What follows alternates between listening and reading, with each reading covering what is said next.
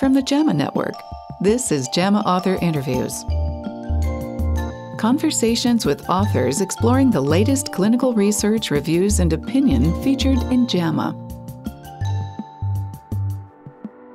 Hello and welcome to this JAMA Author Interview. I'm Dr. Linda Brubaker, Deputy Editor for JAMA. And today we're talking with Dr. Jeffrey Stringer, who is the Division Director and Professor in the Division of Global Women's Health at the University of North Carolina, and also the Assistant Director of the Institute for Global Health and Infectious Diseases.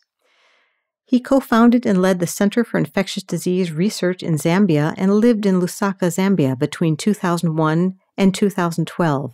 And today we're going to talk about his work in using an AI-enabled device to assist with gestational age dating. Welcome, Dr. Stringer. Hi, thanks for having me. We'd like to have you just set the stage. Why did you decide to do this work? Why is it important to have this available in low and middle income countries? Well, this all started a long time ago. My wife, Elizabeth, and I are both obstetricians, and when we finished our OBGYN training, we moved to Lusaka, Zambia as young professionals, where we served on the obstetrics faculty at the University of Zambia. And while working there, it was very apparent to us the limitations of trying to provide high-quality obstetrical care without ultrasound. Ultrasound is a linchpin tool for obstetricians. We use it like a stethoscope. We use it to make all manner of diagnoses. And while there are a few ultrasound machines available to obstetricians in places like Zambia, the vast majority of patients do not have access to these because they're, number one, too expensive to have and maintain, and number two, require experts to do the sonography and obtain the necessary images.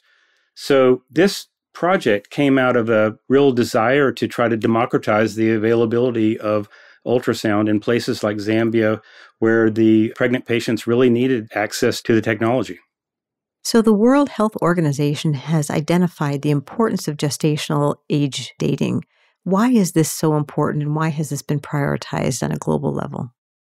Well, as obstetricians, almost all manner of obstetrical care is delivered with the gestational age in mind.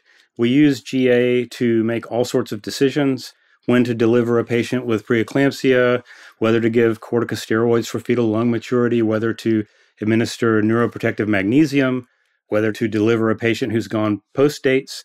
There are all sorts of clinical decisions that really depend critically on knowledge of gestational age.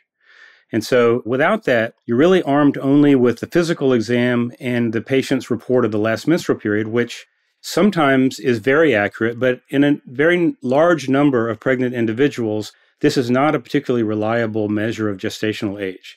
And so it really is standard of care in North America and Europe to date all pregnancies with an ultrasound because it's much more accurate. So what are the main findings that you discovered with this project that you did? Our goal was to make ultrasound as accessible as possible.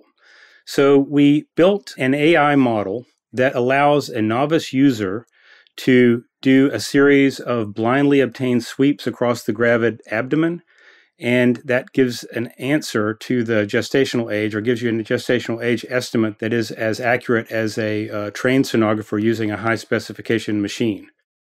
And when you say blind sweeps, you mean following a protocol of going up and down and across in an organized fashion according to the study protocol. Is that what you mean by blind sweeps?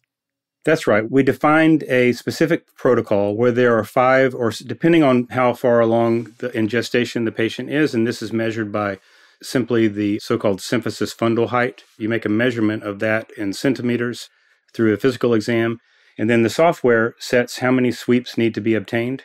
So depending on how far along the patient is, there are either 4 or 5 sweeps in the craniocaudal orientation, meaning up and down, and then 4 or 5 sweeps in the lateral direction, meaning crosswise. So these are 10-second sweeps that are done and collected as little video clips that are fed into the AI software. And was this technique suitable for doing the gestational age dating? Yeah, it performed incredibly well. So it works as well as a trained sonographer doing standard ultrasound biometry on a high-specification machine. So it's statistically equivalent in the diagnostic accuracy study that we performed. And what are the limitations? Was this done in a select population or all comers? We did it in a general population, both in Lusaka and in Chapel Hill, North Carolina. But we did exclude certain kinds of patients. So patients who had a BMI more than 40, we excluded, and those with known fetal anomalies that would have been obvious at the time of enrollment, we excluded. But other than that, it's a very generalized population, and we have a fair amount of confidence that this works in a general population. So this is going to be a very, very helpful step forward. Obviously, there are still significant issues that have to be brought to bear to get high-quality obstetric care in low- and middle-income settings, but this is an important step forward. What will be the next steps to roll this technology out or further validate this work? I think that there is a fair amount of work to be done to convince decision makers and policymakers that this sort of technology can be relied upon. So if you think about what we're proposing here and what the study did, it does not require a trained sonographer to navigate their way to known fetal structures and then measure them. And there's a little bit of blind faith that's happening where the algorithm picks up the features of the ultrasound through these sweeps and interprets them in a way that is different than we have traditionally done that.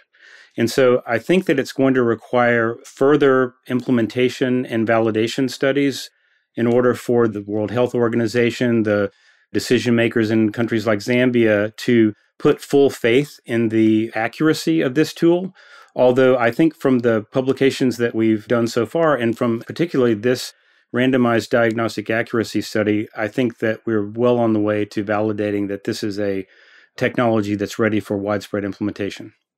So clinicians and policymakers and payers have both excitement about AI as it works its way into clinical medicine, but also some apprehension and concern. Are there any concerns that patients should be thinking about with this technology, with AI help? Sometimes I like to make the distinction between this kind of AI and the large language model ChatGPT type of AI that's sort of in the news right now. This is a little bit more limited in that it takes images and interprets them in a very specific way. It's not as susceptible to the kind of biases and context that I think large language models might be. What we found is that the AI learns exactly what you ask it to learn and nothing more or nothing less. So I think as long as these models that use computer vision, this particular technology, are trained on a representative population that represents the population that you would actually be using the technology in, I think we're on pretty solid ground. Were there any surprises that you found in this study? Any things that caught you by surprise? Yes, there are several of those. So one thing that I really find fascinating about this is that the model is not just copying what a sonographer would do. It is looking at all manner of features in the images that we don't normally measure or investigate. So for instance, if you were to go through a set of these blindly obtained sweeps and look for clinically meaningful images, you may or may not find those images in those sweeps. So typically to do fetal biometry to measure gestational age, we obtain very specific views of the head, abdomen, and femur. We measure those views. We then take those measurements and put them into one of many published formulas to get the gestational age. Those particular views are often, if not in the majority of cases, absent from the blind sweeps that we're obtaining. And I think that this is interesting because it allows the model, or it's certain to me that the model is looking at things that we don't typically look at. And it is more accurate at estimating gestational age, especially later in gestation, than our traditional methods are, and particularly in fetuses that may be large for gestational age or growth restricted. Well, thank you very much. I'm Dr. Linda Brubaker, and I've been speaking with Dr. Jeffrey Stringer. You can find a link to the article in this episode's description. To follow this and other JAMA Network podcasts, please visit us online at jamanetworkaudio.com or search for JAMA Network wherever you find your podcasts. This episode was produced by Daniel Morrow at the JAMA Network. Thanks for listening.